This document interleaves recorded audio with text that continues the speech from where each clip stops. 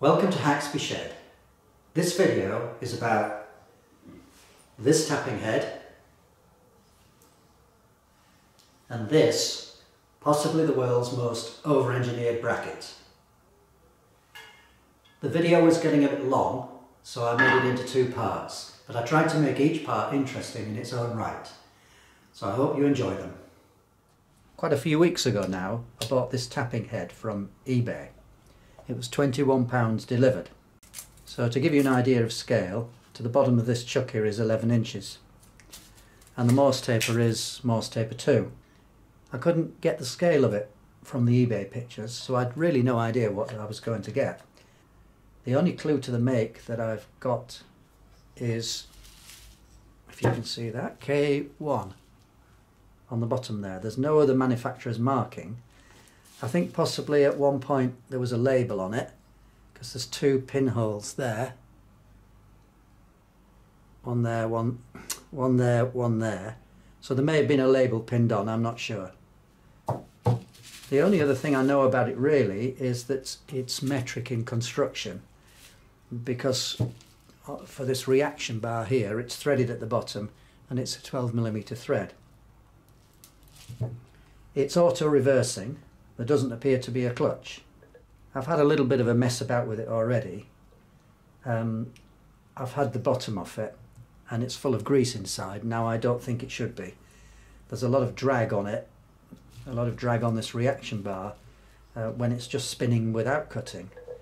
And so I'm going to clean it out inside. This tap came with it, 10mm tap. It's not spiral, it's straight, but it looks like a good tap.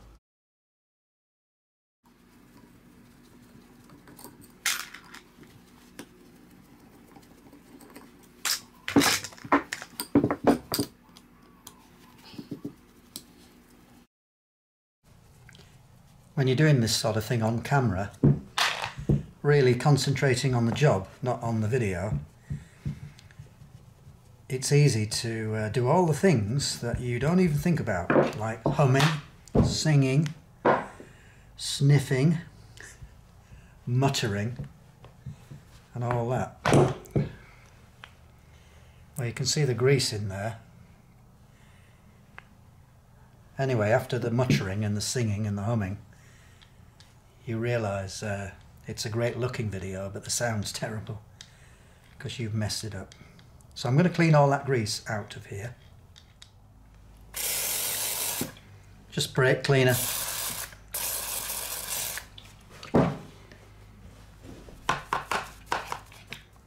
I've stripped it apart and cleaned most of the grease off it, and I've set it up here as a kind of exploded diagram. So here's the main body. This is the Morse taper drive shaft, and this is the driving gear here. Below that we've got the driven gear. There's a peg, if you can see it there, that peg, which engages into the Morse taper shaft to keep it all aligned. There's a couple of pegs here on each gear, and a short shaft which creates a dog clutch basically. And this driven gear takes its drive from the driving gear through these two reversing gears. So when this is direct drive, that peg against this driven gear, it's going in forward motion, but when this peg drops against this peg through these gears, it's in reverse. I hope that makes sense. So it's just a one-to-one drive in both directions, and there is no clutch at all. It's very well made. It's got half shells here, if you can see them, very nice, and various oil holes which were blocked by the grease, which doesn't help anything. Not very sophisticated, but a nice unit, I think. Well, that's cleaned up and ready to go back together. You can see the driving gear and then these two gears that are involved in changing the direction of drive. And then on this side, hopefully, you can see this dog that moves backwards and forwards between the driving gear and the driven gear to give you your forward and reverse. So I'll slip it back together now. I've managed to cut myself. I always cut myself. I don't know how I do it. So I now know that the oiler holes for this are here and here and here, and the shafts are drilled out with cross holes to oil it. This is forward direction, and when you want to reverse the tap out, you simply lift the drill spindle, this drops down, and it reverses the tap out. I got this today. It's a Morse Taper 4, Morse Taper 2 adapter sleeve. I got tired of swapping sleeves around. So I've got that for about £7.50 delivered new, which I thought was a decent price. I would normally get a lot of my stuff from the Auto Jumble, but because of COVID and other things, I haven't been for about a year. And eventually you get tired of waiting, and you know, I still might have to make 3 or 4 visits to the Auto Jumble, which are normally once a month, to find something like this. So eventually you just give up, and I thought, well, honestly, you know, you can't wait forever, I'll just buy one. And at that price, really, I thought it was pretty good. Okay, now then. Find the right position. Nope, there we are. That's it. This reaction arm needs to come up against something to stop the body spinning round. There's several ways to stop this turning. One is to put something on the bed. Did I get it the right way? No, that way. And that would stop it. Another way is to let this go against the pillar. Like that. But the disadvantage of doing it that way is, as I operate this, it has to slide up and down this restraining post, let's call it that. So what I'm planning to do is to make something that grips here and fixes onto the collar here, and then it would move down with the tapping head. I should add that the reaction pushes the same way, which is clockwise, looking down. Whether this is going in forward or reverse, it always pushes the same way.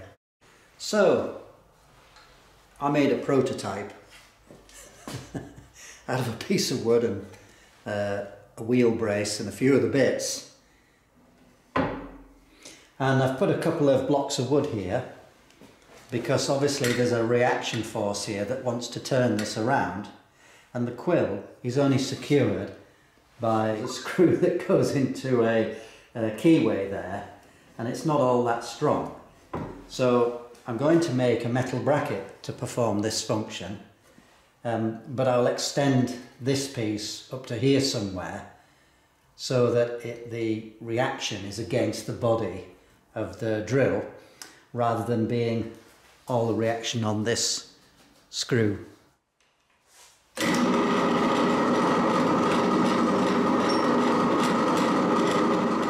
So what might be the design of a metal bracket then?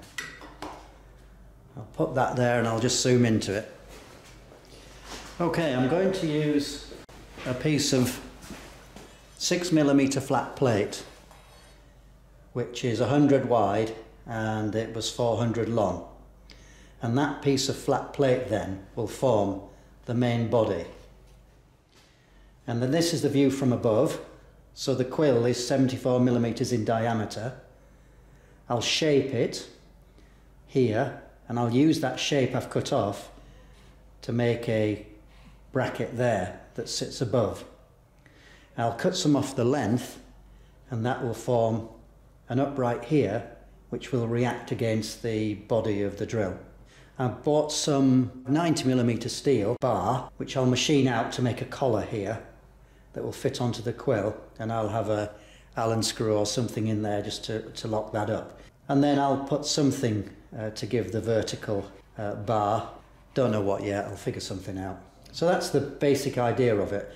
So the first thing I'm going to do is to machine that 74mm hole in that plate piece of 400 by 100 6mm plate. I've marked out 3 strips off this plate, and I'll cut it in the Rapador, and you can see, I think, that I've put a filed notch against each one so that the blade doesn't slip when it first starts to cut. Just recently I did a job where I had to swivel these jaws, so I need to check and set them at 90 degrees. And when you do that, you need to do it against the blade, not against the bed. Actually, that looks pretty good.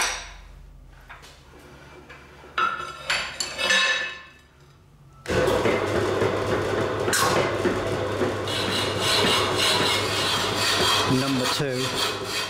Number 3 coming up. That's 3 strips cut off and cleaned up. So now I need to think about mounting that big piece of flat plate in the lathe to cut that hole 74mm. I've marked out the 2 sides of the drill casting and then the centre line, so we'll try that on the lathe and see what the swing looks like. I've just used a centre to hold the plate in place at the point where I popped it, and then I can have a look to see how it swings. And it's no surprise that I'll have to take the gap out, and it may or may not clear this. I may have to take some corners off this yet. So we'll get the gap out and just see where we are, and the idea is to put it on a faceplate, of course. The gap comes out and doing this big bolt at the end here, and then there's 2 screws, one either side. And then with the screws undone, the block just lifts off, and this bolt, it won't come out. It has to come off with the block. There we go. The block comes off complete with its own little bit of rat gear, and there's a peg on the bottom to locate it. These surfaces are scraped, as you can see.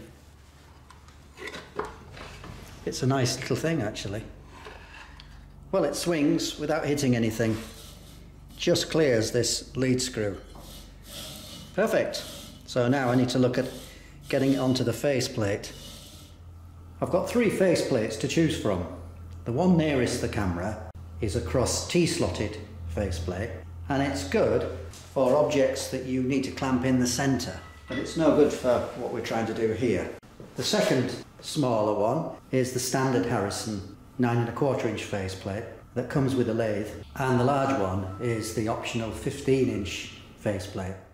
This decision is not quite as easy as you might imagine. With the small faceplate, I can get a clamp in each of these corners. I'm trying to show with my toe, but the problem is that the work sticks right off the end. Now with this one, it might be okay if I use those holes where I've put the pen and the bolt, and they're symmetrical opposites, and I can clamp the work much nearer the back.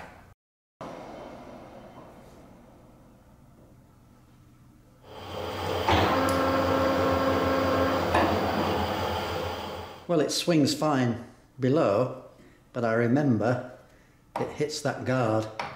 And when I made this bracket, I thought about this. So this has to be unbolted here and swiveled to the top, and it should clear the guard. Worst case, I'll take it off. A bit of work to adjust all that, but better safe than sorry. So the next thing to do is to clamp it to the faceplate. Well, it took a bit of fiddling about, but the clamps are on.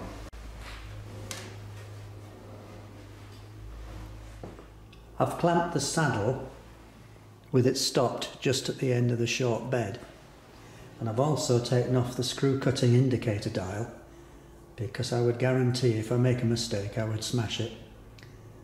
So better safe than sorry.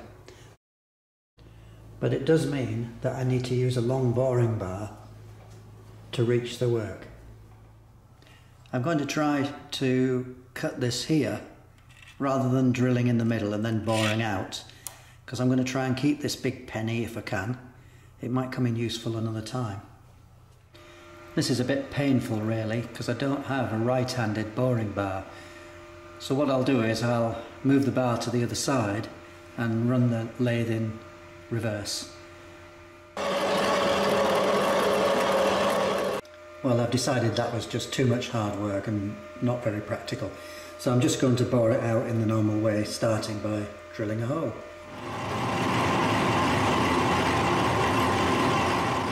That'll do. The problem with this is, with the great lump spinning round all the time and the bright light, it's absolutely mesmerising. You can hypnotise yourself if you're not careful.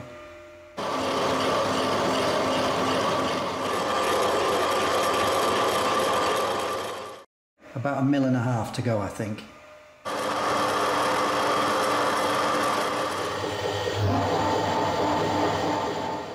Well, quite a bit of work for just one hole, but I really enjoyed that, so let's see if it's going to fit on the drill.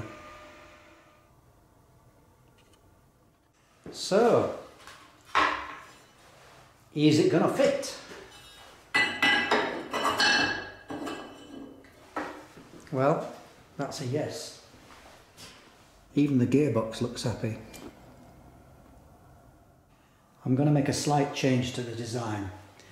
I'm going to cut triangles off at both sides, and then I'm going to use those as ribs underneath and weld them along. I'll clean those up on the shaper. It's almost beneath the dignity of a shaper to be used just to clean those up, but it'll give it an outing anyway, and I'll enjoy it. I've set the shaper up for an 8-inch stroke, about 60 strokes per minute, and that should give me a cutting rate of about 20 metres per minute.